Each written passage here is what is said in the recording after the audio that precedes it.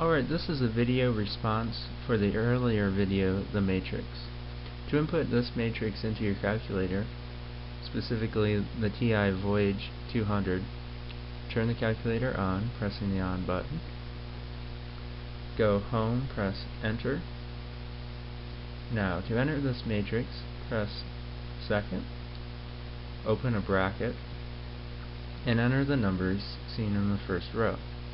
So starting out with 3, and that's separated by a comma, 4, comma, and here -2, -2, comma, and now a 6, and now use a semicolon to separate the rows.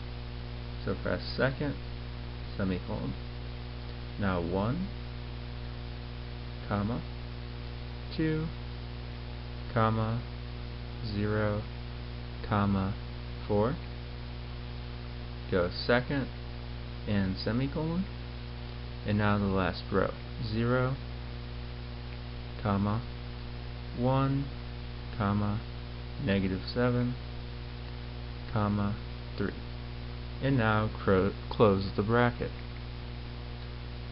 At this point we'll want to store this to a variable name. Store it to, I'll call it A. Press enter, and now it's stored into A.